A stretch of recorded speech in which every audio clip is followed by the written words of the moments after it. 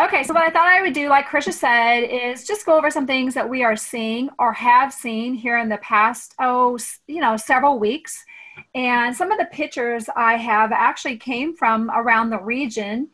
And I thought I would actually start by making this a little interactive. And this photo here just came in this morning, and it came in from Putnam County. And the homeowner has it growing kind of in a shaded area. As you can see, it's kind of part sun, part shade in that photo. And it's growing, I believe, on the north side of a shed. And they wanted to know, what is it? And we're looking at the lower growing broader leaf plant, not that elongated leaf. We're looking at the smaller, rounder leaves. And if anybody knows what that is, go ahead and either put it in the chat or just unmute your mic and tell us what you think that is. Anyone? Okay, so that is liverwort. And I have to admit that at first when I saw that, it came in from our ag business specialist up in Putnam County. And when it came in, I first thought, it was some kind of fern. And it certainly is in that family. It is related to a fern. But I wanted to be a little more specific than that. So I sent it out to 3 horticulture specialists around the state. And our horticulture specialist down in St. Genevieve County, in the southeast part of the state, was able to identify that as liverwort. And liverwort is a flowerless spore-producing plant with the spores produced in small capsules. And it is found in shaded, moist areas. And again, this was found in Putnam County. So if you see this plant growing in a shaded area in your lawn or an area on your property, that's what it is. It is liverwort. Let's do another one. This one might be a little bit easier. Anybody know what that is? It's a spiderwort, isn't it, Jennifer? It is, Cheryl. That is a spiderwort. And spiderwort is a pretty common plant grown in shade gardens. So you're going to find it in a shade garden or a moist area. And a lot of our gardeners do grow spiderwort. It's a pretty common plant, and it's a native plant. You might also find it as you're taking a hike in the woods in May, maybe early June. You'll find this in a wooded area. But again, a lot of our gardeners are using this plant in their shade gardens. And the last plant for ID. Every gardener's favorite plant, huh? What is this one?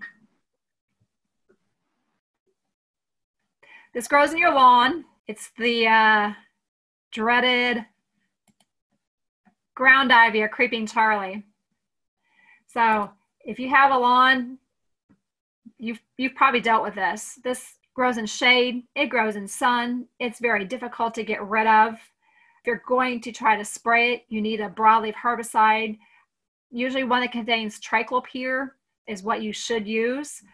Again, it's a little hard to control. So make sure you get a herbicide recommended for it, something containing triclopyr. Okay, let's move on now to some issues that we have seen around the region. We're going to start with herbicide damage. And those of you that have been on our Wednesday home horticulture town halls, you have seen this and heard this presentation. I think it's important to do for those that have not seen this yet. And then we will move on to some other things. So we're going to look at herbicide damage to plants. And I think it's important to first talk about modes of action. How is the herbicide damage occurring on our garden plants? Around the state of Missouri, we have seen herbicide damage on garden plants by spray drift, where it has drifted from a nearby field. We have seen herbicide damage to garden plants from runoff. And I'll just tell you, I talked to a homeowner in Sullivan County about 3 weeks ago, and he had put on weed and feed.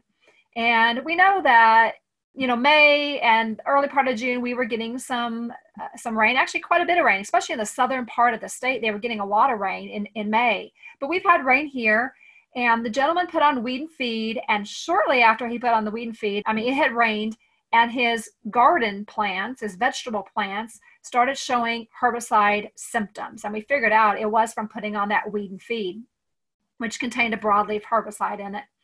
And then liquid herbicides that have been sprayed have ran off after rains into desirable plantings. And I'm going to show you photos of these.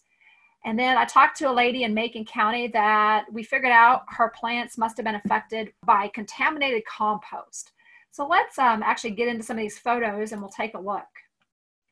These photos are from 7 years ago. I am going to show you some recent photos, but this is a good photo to show you of a soybean field. This is just east of Lancaster. It's about 2 miles east of Lancaster. The photo on the left shows you a field. That was a soybean field, and then they had this little buffer strip here of grass, and then there was the garden. And the ag business specialist and I from Schuyler County went to check out this garden, and just about everything in the garden was affected by herbicide spray drift. And you see the green beans there on the right. And then these were the pepper plants. Notice the white spots. That is very common when you have drift. The herbicide drifts and the particles settle on the leaves and you have the white spotting. These were the onions. That was her cabbage. There's the corn. And that's the last photos I have of this particular garden. Notice the spotting is on, the various different species. It's not host specific. It was over just about everything in that garden. And the homeowner tilled it all under and, did not harvest anything. They were just done with it. And pretty much the whole garden was destroyed by the herbicide drift. So they just said, forget it, and pulled things out and tilled it under. Okay, the next slide here. I got this in about 3 weeks ago. These photos came from Macon County, and the homeowner lives in town, right in the town of Macon. They are not surrounded by any fields, and they weren't sure how this could have happened to their tomato plants, but we got to talking, and the homeowner had gotten some compost from her son who raises cattle in Macon County, and he or someone on the farm had used Pasture Guard. Well, Pasture Guard contains triclopyr, the same active ingredient I told you to put on your Creeping Charlie, because Creeping Charlie is a hard to control broadleaf weed in our yard. Well, we found out that the cattle had grazed after the field or the area was treated, and it got into the manure and got into the compost. And she put the compost in her tubs where she was growing the tomatoes, and the tomatoes had taken it in. We're pretty sure this is herbicide damage caused from triclopyr, one of the active ingredients in Pasture Guard. So we've looked at 2 ways now, drift and contaminated compost. And now let's look at runoff. So these elderberry plants came from Texas County. That's actually my home county. I'm originally from Mountain Grove. My parents still live down there. And I was down there about 3 weeks ago, and these elderberry plants were very distorted and gnarled looking and just really bad. And even the flowers looked bad. Well, come to find out, the landowner had sprayed weeds around his lagoon with a broadleaf herbicide, and the elderberry planting was just down from that lagoon in an area nearby. And South Missouri received a lot of rain this spring, and the herbicide ran into the elderberry planting because this is right in the heart of the Ozarks. There are no crop fields around, and we knew the herbicide had ran off from where he sprayed because of the rain they were receiving. Okay, and then I don't know where these photos came from. In Extension, we share a lot of photos around the state with each other, but these came from somewhere in Missouri. And it does look like that's a wheat field in the background. So maybe this came from somewhere in central or north Missouri. But that is an oak tree. And notice the bare ground around that oak tree. Well, to get that bare ground, somebody sprayed herbicide around that because they thought it'd be a good idea to get rid of all the weeds and have a nice area around that tree with no weeds. And well, look what happened.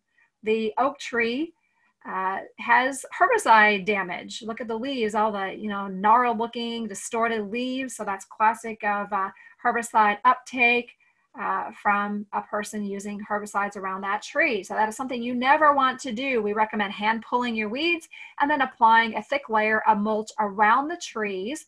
Never put the mulch up on the trunk. Keep the mulch away from the trunk, but do use use mulch instead of herbicides. So a lesson learned there.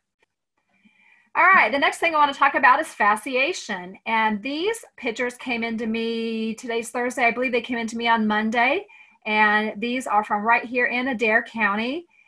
And this was on a master gardener's prairie.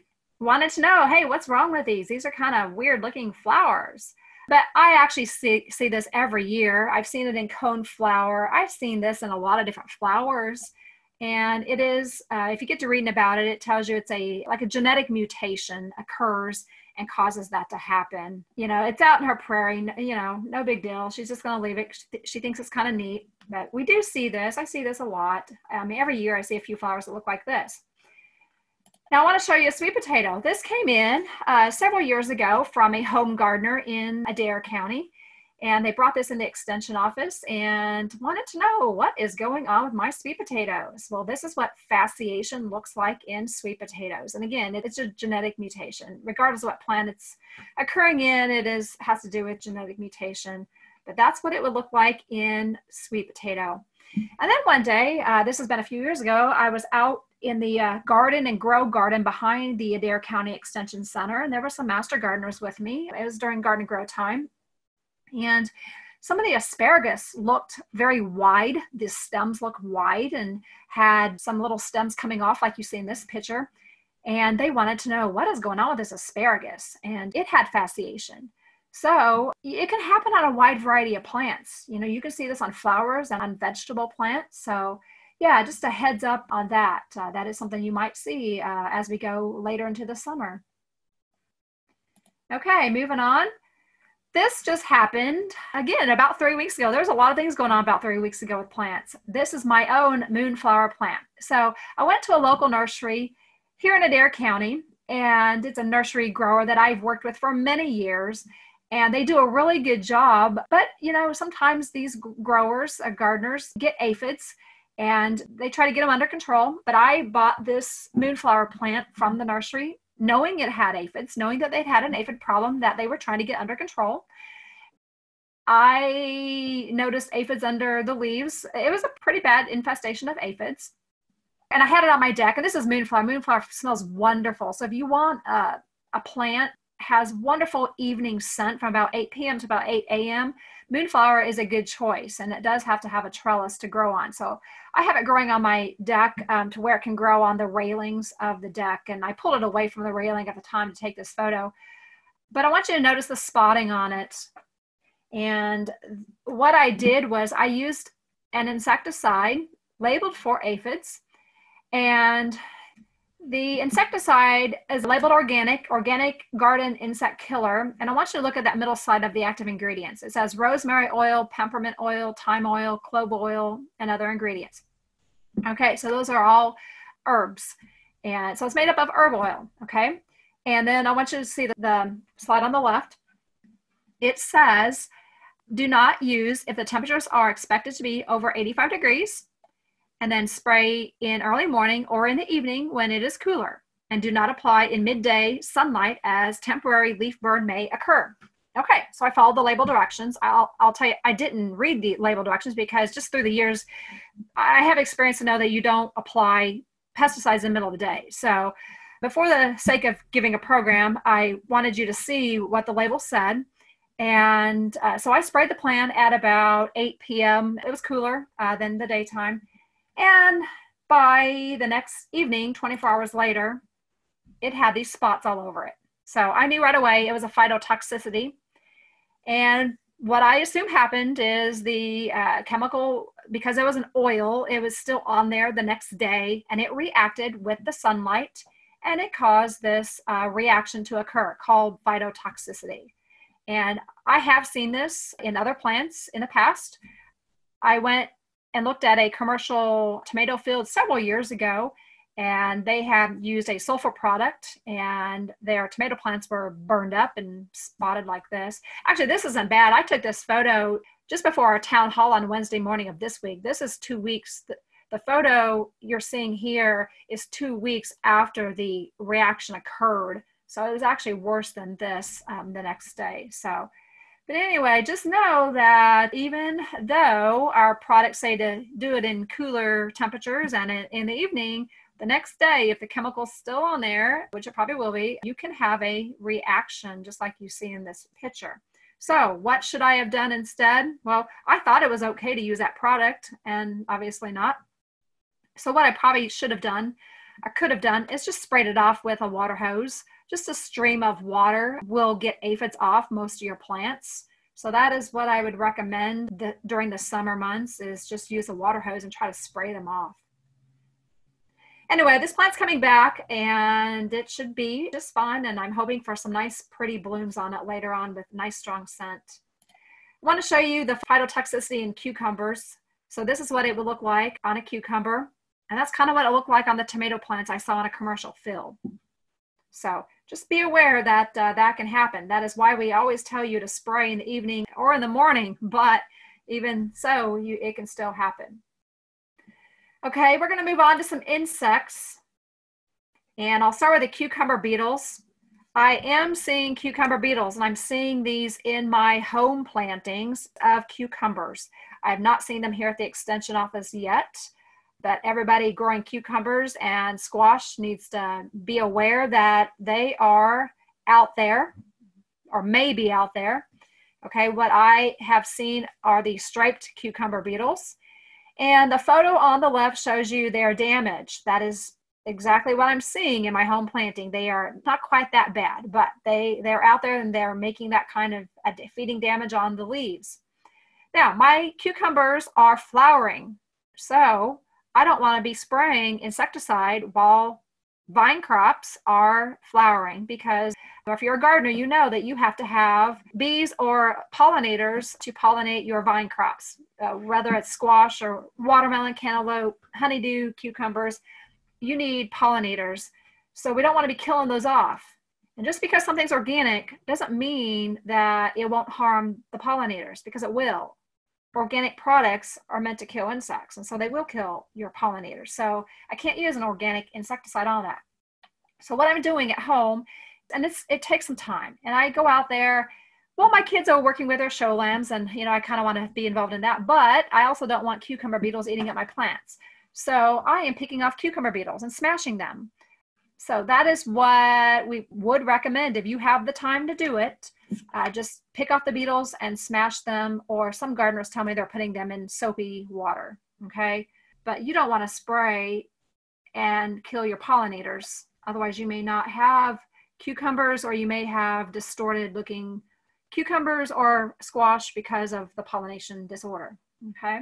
So just a heads up on that. Okay, every year we have calls or emails about wilting squash plants. Why does my zucchini look beautiful one day and 3 days later it's dead? Or, maybe it looks good and a day later it's wilting. Why? What's going on? Well, it's usually one of two things. It's usually bacterial wilt, or it is squash vine borer damage. And these photos here were taken here at the Adair County Extension Center in our garden and grow garden, and all the photos you're seeing here are from squash vine borer. How do I know that? Well, what I recommend, or what we did, is look at the base of the plant. Go right down at ground level, look at the base of the plant. Look for a hole in the stem. The hole will be about the size of a pencil eraser. If you see a hole and you see sawdust around the plant, you have squash vine borer. And when the plants are really bad, I pull them out. If they're really bad, they're wilted, we pull them out. If the plant looks like the plant on the left, where it's still fairly decent looking or still growing, I will take a piece of wire, or it could be a coat hanger, and I will gently poke it into the hole and try to puncture the worm that is in there. So you can do that. You can gently puncture the worm. If the plant is very wilted and too far gone, pull them out and throw them in your trash. Do not leave them laying in the garden, okay? You've got to get rid of them. Throw them in a dumpster or a trash pile, or really wrap them up in a sack and throw them out, because they will hatch out into an adult moth or moth-like insect, and then it will start the cycle again. So we want to get rid of these larvae. The squash vine borer larva is a white or cream colored worm, and they start out small, but as they feed, they grow. Okay. And so usually when I find them, they're already a half an inch to an inch long. And I have found some that are already an inch long at times. I have found up to as many as 7 worms per stem, which is a lot. And those plants you're not able to save. So how do I know I've had 7? Well, I take a plant that's really affected and I just split open that stem, and then they're all in there, and they feed on the tissue. As you can see, they're eating away that tissue. And when they eat it away, the water cannot be taken up through the plant. And so that's why the plant wilts. And here at the extension office, through the years, we've had this problem, but I kind of know in advance it's going to happen. So I do take powdered 7 and I put it around the base of the squash plants, and only the base. Never around the leaves or on the leaves, never near the flowers. I only put it on the ground because I don't want to kill the pollinators. And even so, I'm probably still taking a chance of killing pollinators even right there at the base. So if you do it, try to only get the base, because that's where the borer is going to bore into. There's no need to put insecticide on the leaves or near the flowers. Okay, now backing up, there's another thing that could be causing the plant to wilt, and that is called bacterial wilt, and that is spread by insects. That is spread by squash bugs, or it could be carried by the cucumber beetles. There is no cure for bacterial wilt. You have to control the insects. So we recommend picking off as many of these insects as you can and putting them in a bucket of soapy water, or just smash them. I step on them. Get rid of the insects, and that will help cut back on the bacterial wilt that you may have. But here at the extension office, it's been squash vine borer more so than bacterial wilt. Any questions about those issues? Hey, Jennifer. So I just had a question about Japanese beetles. Do we see them affecting garden plants? I do not see them on garden plants. They tend to like ornamentals. Their favorite seems to be roses and other flowering ornamentals. I have never had a problem with them in the vegetable garden. I have trapped Japanese beetles for about 6 years here at the extension office, and I hang the trap near the garden, near the vegetable garden. But in my garden here, we have some native plants, we have some non-natives, like daylilies, but we have native plants too, because I need those native plants to try to draw in the bees for the vegetable plants. And I have never seen Japanese beetles on the vegetable plants. Honestly, I've never seen Japanese beetles in the extension garden, even with all those ornamentals in there. They are not feeding on any of the plants I have. And I trapped as many as 55 in 1 week, 55 beetles in 1 week. I trapped in a trap hanging right by the garden. So that kind of tells me maybe they don't like vegetable plants, and maybe they don't like native plants either. Another reason to use native plants. I'll tell you, they love roses. Their favorite is roses. And I've had people tell me that Japanese beetles will devour their roses overnight. I have a sister in Springfield, Missouri, and she has reported that hundreds of them will come in and just devour her roses overnight if it's not controlled. 7 does kill Japanese beetles, and they will feed on other ornamentals. It seems like it's mainly the ornamentals. I mean, if I'm trapping 55 a week here and they're not on any of my plants, that kind of tells me maybe they don't like the plants that I have here, which are the vegetables and the natives. Now, trapping is not something you want to do for Japanese beetles, okay, as a homeowner, because trapping releases a pheromone that actually attracts them, okay? So you really don't want to attract them to your garden. So we don't recommend trapping for homeowners. I was only trapping to see if they were in the area, and we found out, yes, they were, but they were never a major problem here in the Kirksville area. And I've had people at Truman, and I had a master gardener that lived on the south end of town trap for me too. And they would trap some, but just not in large numbers. Now, in central and southern Missouri, they would trap thousands of these beetles a week during the trapping time. So they're not a huge problem here in Northeast Missouri, thank goodness. Okay, on this screen here, I have trap crops, and that is something we encourage mainly market gardeners and commercial growers to do. Hubbard squash is a good one for planting along the border of a commercial field, and the squash bugs and squash vine borers, they love that plant, and they will flock to the Hubbard squash instead of your other desirable squash you're trying to grow. And then when they're on that squash, you actually spray the Hubbard to get rid of them. And so you use it as a trap crop, not as an edible crop. So you can spray them, and therefore you're not going to have to spray your other squash, because they really like that. They'll be attracted to that Hubbard. And we've had some home gardeners that have tried it through the years, but Hubbard squash gets really big, so it's not ideal for a small garden. Okay, BT is on here. I want to talk about that. So BT, Bacillus thuringiensis, is in the form of dipel, or for the home gardener, we find it as the brand name dipel.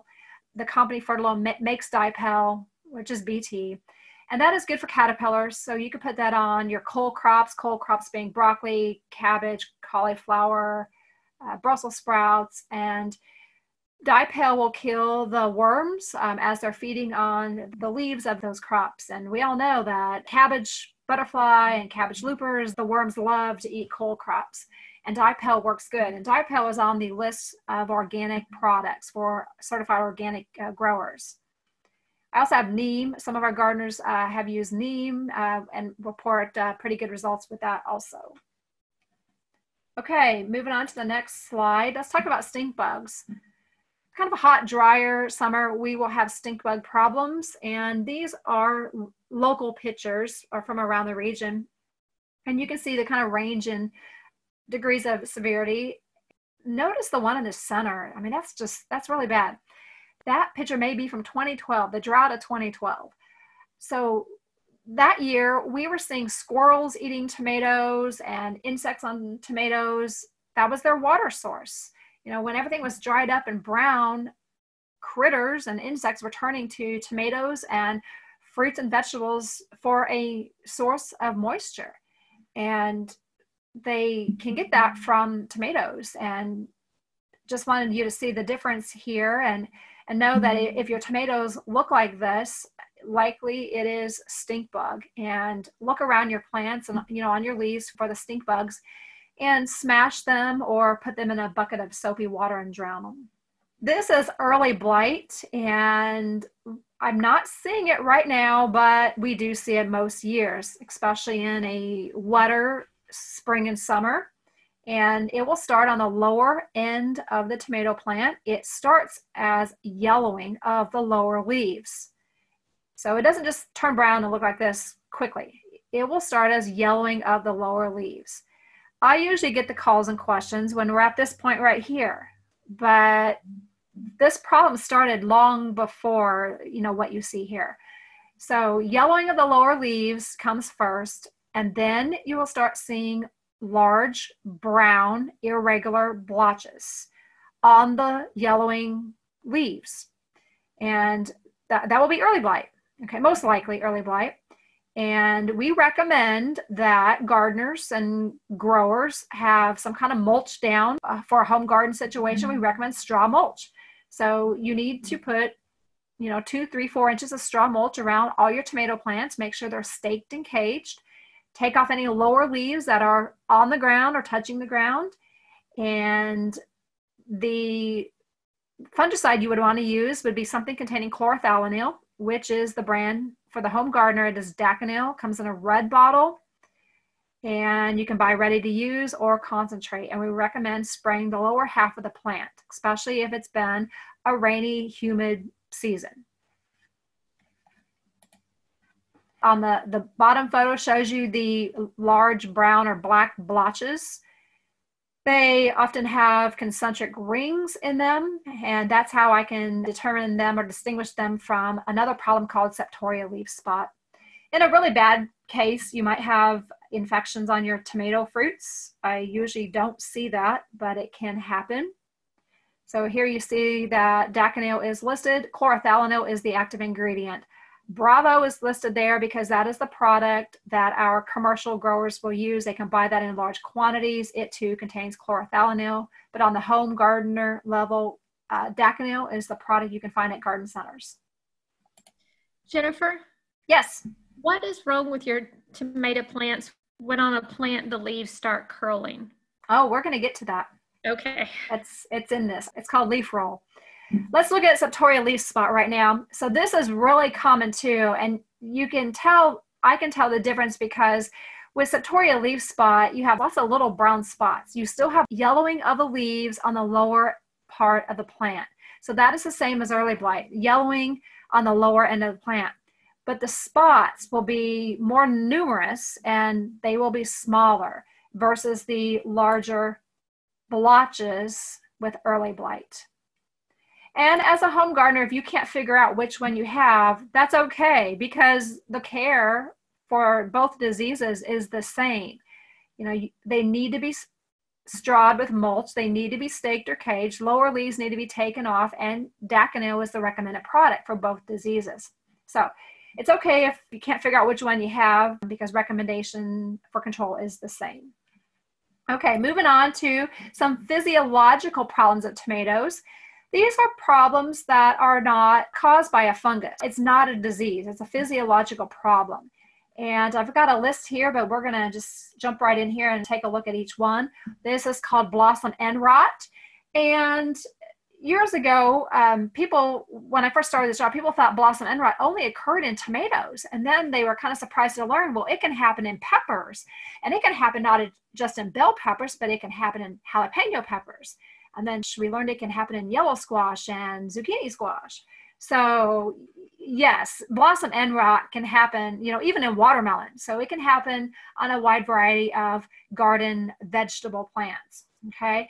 And the problem is that the plant is not taking in enough calcium. The calcium is usually there in the soil. Our soils really are not calcium deficient, but this calcium has to be taken in by water. And often it gets hot and it gets dry, and some gardeners rely just on the rain, or they are watering well and then they take a vacation and they're gone for a week or longer and nobody is watering their plants. And then they come back and they start watering again. Well, during that time that they were gone, or during, if you're just relying on rain, the time between rains, the ground gets dry. And calcium has to be taken up by water. So if the ground is dry, the calcium is sitting there in the soil.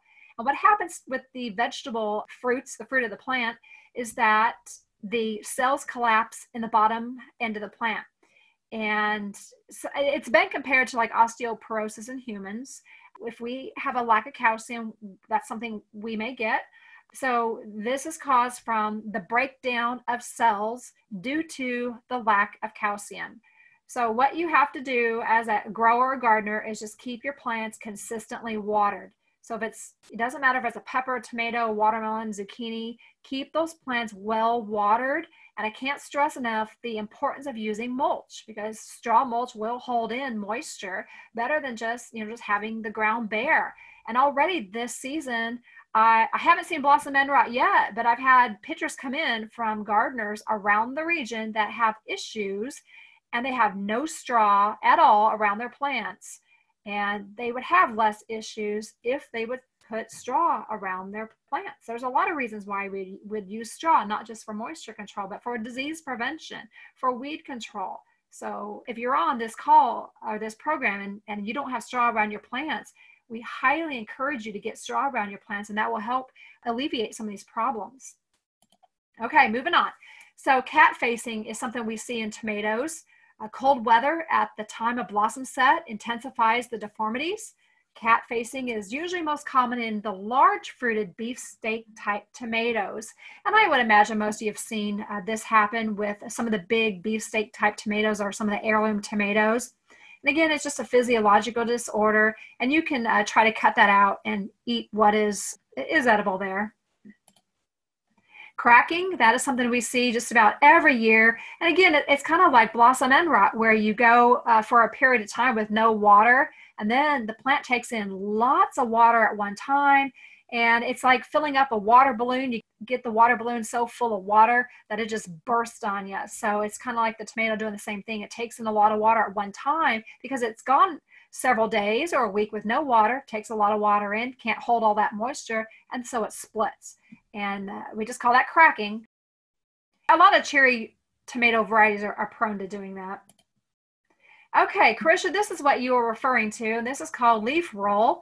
And we are seeing this around the state of Missouri, not just in the Northeast region, but there have been reports of this statewide, and it is more common in some varieties than other varieties. It is not something to worry about, or at least not worry about much. It is caused by excessive moisture and nitrogen, or heat or drought, severe pruning, root damage, and transplant shock. So those are all things that can cause it. And again, we have not necessarily had a lot of rainfall, but southern Missouri has had a lot of rain. We have had some heat and humidity, and we've actually had some days where it was, kind of mild, kind of nice, and then the temperature shot up to like 90 degrees or close to that with a lot of humidity. And so going from a 20-degree difference, let's say 70s to near 90 with high humidity, that's a little bit of a shock to the plant, and so they will curl. So it's actually pretty normal to see some of these varieties curl their leaves. So we call it leaf roll, and pretty common. We see it every year in certain varieties, but nothing really to worry about as long as you're doing other cultural practices like mulching and watering your plants regularly. This is sun scald. We will see this as we go into August and into September. This tends to happen on the tomato fruits that are on the outer part of the plant where there's not a lot of foliage. So it's really important to have good foliage cover. And I tell home gardeners pruning isn't necessary. So we do have commercial growers that will prune their tomato plants, but in the home garden, having a green, bushy, leafy tomato plant is just fine because it helps prevent sun scald. So if you see this as we go into the later part of summer, that's what it is. It's kind of like baked tomato. So one of our horticulture specialists, Patrick Byers, down in the southern part of the state, he and I have kind of joked at times about how we see baked apples. People really do bake apples, but on the tree, we can actually find baked apples on the outer part of the tree where the sun has been really hot and beating down on the apples. The side facing the sun will be baked, basically baked apple. And that's what's happening with these tomatoes. It's just too hot. The sun is beating on these tomatoes, and it's causing the color not to form real good. So having good foliage cover as well as some shading, if you can provide a shade cloth. Some gardeners in a small garden can provide shade, so that is helpful. This photo came out of Kansas City, I believe, a few years ago, and the client wanted to know what is wrong with my tomato plants. And that is called root primordia. And tomatoes are one of the only garden plants that you can plant deeper than the root ball. So I always tell you, plant your plant at the level it was in the pod or the level of the root ball. Well, with tomatoes, you can actually plant higher because tomato plants will form roots on their stems. And that's what this is. You're just looking at roots that have formed on the stem. So we call it root primordia. Here we have solar injury on blackberry. This can also happen on raspberries. And this is also pretty common in a hot summer. It can be hot and humid or hot and dry, and we will see this problem. And it too is just from lack of foliage on the outer part of the plant and just that hot sun beating down on those berries, and it doesn't allow the berry to fill out. And each one of those little individual parts is called a druplet. So some of those druplets just don't fill out due to the heat and the sun. Again, I call it solar injury on blackberry or raspberry. The next thing we're going to look at here is spotted wing Drosophila. This has been a problem since 2013 in the United States. This insect first came in, I believe, into the state of Washington on infected plant material and has since spread throughout the entire country. And it is a fruit fly. So there are different species of Drosophila. This one's called the spotted wing because the male has spots on his wings. The female has a very sharp pointed ovipositor, which you see there at the top, and she pierces that into ripening fruit and lays eggs. Those eggs hatch into larvae, and you can see on the slides here the larvae are circled. and they will feed on your ripening fruit. And you may have one, or you may have 5 or 6 little larvae in fruit. So how do you know you have this? Okay, because it's raspberry season. We're picking raspberries. We just wrapped up picking strawberries. We're going into blueberry. Actually, the blueberry farm here in Adair County is open for business. So how might you know you have Drosophila? Well, the easiest way to tell is when you're picking berries and you pick one and juice runs down your arm, you probably have Drosophila. So every time that I've had a juicy berry run juice down my hand and arm, I've opened it up and there's been Drosophila in it. If I pick a fairly firm berry and juice does not run down my arm, then good chances are there are no Drosophila in it. Spotted wing Drosophila likes to lay eggs in ripening fruit. So right at harvest time, they want to lay eggs in that ripening fruit, and those eggs hatch, and it's the larvae that are feeding away at your fruit. But again, a good indicator is juice running down your arm and very soft berries. If the berry feels firm, you're probably good. Okay, codling moth. This is a problem in apples. And when people refer to wormy apples, like I have wormy apples, it's the codling moth that they're referring to. In the adult stage, it is a moth like you see in the left picture. And then the larva is a worm that feeds in the center of the apple. That moth lays eggs, and then the eggs hatch and they burrow right into the center, feeding in the center of the apple. And then you may pick that apple and you take a bite and there's a worm in it, or you get to the center and there's the worm. You can actually see the entry where the worm entered. So look for holes and you'll see where the worm entered. And often there is frass inside the apple, and frass is just a nice name for bug poop. But we often see that inside apples that have been affected by codling moth. And I'm not going to get into the spray schedule, but I'll just tell you, if you want perfect apples and perfect fruit, you do need to use a spray schedule for fungicides and insecticides, sometimes starting before they even bloom with dormant sprays. But especially after petal fall, you never want to spray during bloom because you don't want to affect your pollinators. But right after petal fall, you want to start with some of the sprays if you want to have nice, perfect looking fruit. This is cedar apple rust, and these are the galls that will get on cedar trees. They contain millions of spores that then blow in the wind and the rain onto crab apples and apple trees. Right now, we are seeing this on apple trees that have not been sprayed. So if you have a crab apple or apple in your yard and it looks like this is called cedar apple rust, and it is too late to spray for this disease. And no, it's not going to kill your tree. It might defoliate a little bit, but a tree can lose 75% of its leaves and still be just fine. It just needs to retain about 25 to photosynthesize. This is black rotting grapes. I am starting to see this. I did not spray the grapes here at the extension office, and I do see this in some of the grape clusters here, and it is too late to control this. And if you want to have, again, this is like the fruit trees, if you want to have nice fruit, you need to spray. Now, my problem was, and why I didn't get it done, is when it needed to be sprayed, it just kept raining. Like all the garden, we're all in the same situation. Southern Missouri, Northern Missouri, it's hard to keep up with the sprays with the rain. It's like it rains and then you spray, and then it rains again. And, so it is kind of hard to get those sprays on when it rains a lot. And once it quit raining, I mean, we've had a little break in the rain, but the disease already formed. So when they say that once you already see the symptoms, it's a little too late. But just wanted to give you a heads up, we are seeing this. Peach leaf curl, we saw this in May. Usually early to mid-May is when we see this, and it causes pinkish blisters on the peach leaves. And at this point in time, it is too late to spray. Don't waste money buying chemicals to spray at this point in time. You want to spray peach trees during the dormant season, once in November, usually around Thanksgiving time, and then again in early March in North Missouri. You'd probably want to spray in February in Southern Missouri, but you want to spray the peach trees. You want to have good coverage on the trunk and the branches, and you want to do it twice in the fall and in early spring while the tree is still dormant. Now, you see some dark sunken areas on this peach tree. Those are called cankers. And you hear us talk about cankers in various programs. That's what a canker is on a peach tree. And you definitely want to get fungicide down into that canker to kill any fungus that might be down in there. Moving on to some ornamental things that we see. Here are galls. We see this year after year, and there's different types of galls. This is a hickory horn gall, and then the middle one is gouty oak gall, and then the one in the leaf is some kind of leaf gall.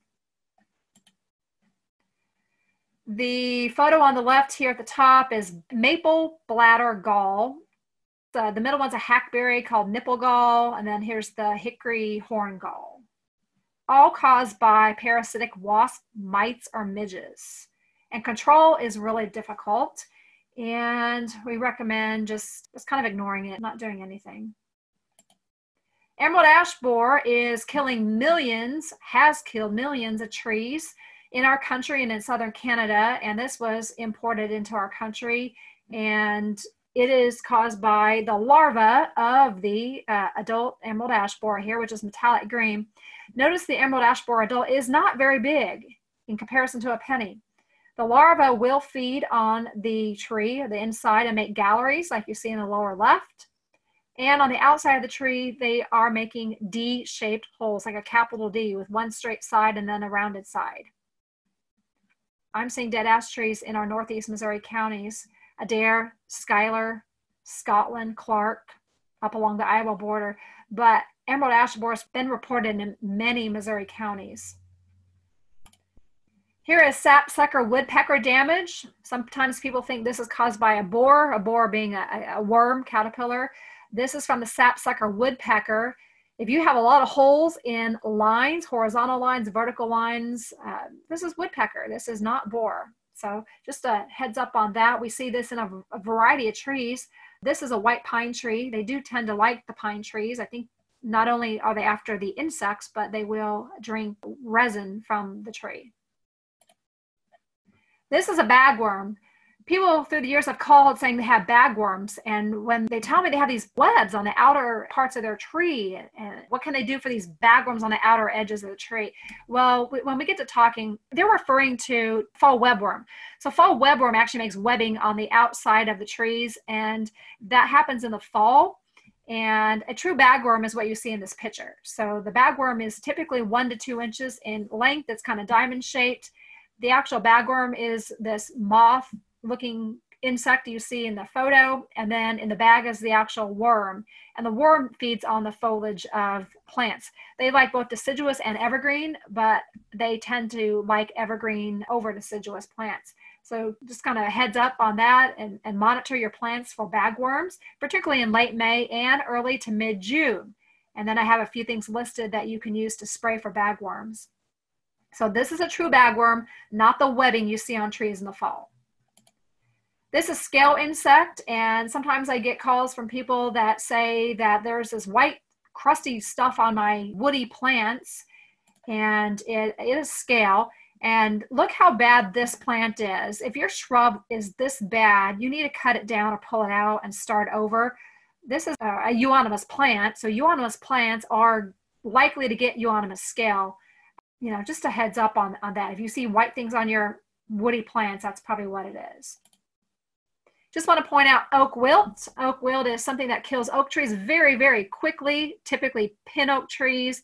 And I've seen several pin oak trees in the Kirksville area die in recent years. It's caused by fungus, but it's spread by tree companies pruning trees and moving from client to client without cleaning their tools. So if you have somebody come trim your trees, make sure that they are using clean tools. You know, you might ask them, do you sanitize your tools, you know, between clients, and ask them if they will do that, because they are spreading oak wilt. Okay, and the last thing that you should know about is Southwest injury. It is a type of winter injury, and I get many calls through the year, and through the years I've had calls on this, where people say, the top of my tree is dying, and my tree is only 8 years old, or it's only 5 years old, and it's losing branches. And then when they send me photos, this is what I see. I actually took these photos at the Veterans Memorial here in Kirksville, and this tree's gone, but notice a split. So Southwest injury typically occurs on the southwest side of the tree. It is caused from the freeze-thaw action during the winter months, and it splits that tree open, damages the inside of the tree where it can't take in moisture, and then the tree starts dying and the tree needs to be removed. So if you plant a tree, whether it be fruit tree or ornamental, for the first few years of its life, you need to wrap it with tree wrap. And then I've even started putting tree guards. I wrap it and then put guards because I've had rabbits eat through the wrap. So tree wrap and tree guards are not the same thing, but it is ideal to use both on young trees for the first 3 to 4 years, especially if you live out in the country where rabbits and deer and critters might be more of a problem than in town. But we know in town, rabbits are also a problem for these trees. So, but wrap your trees not only for the critters, but for the southwest injury. The southwest injury is damaging, and the tree wrap helps prevent that. Okay, so we'll take some questions now if anybody has any.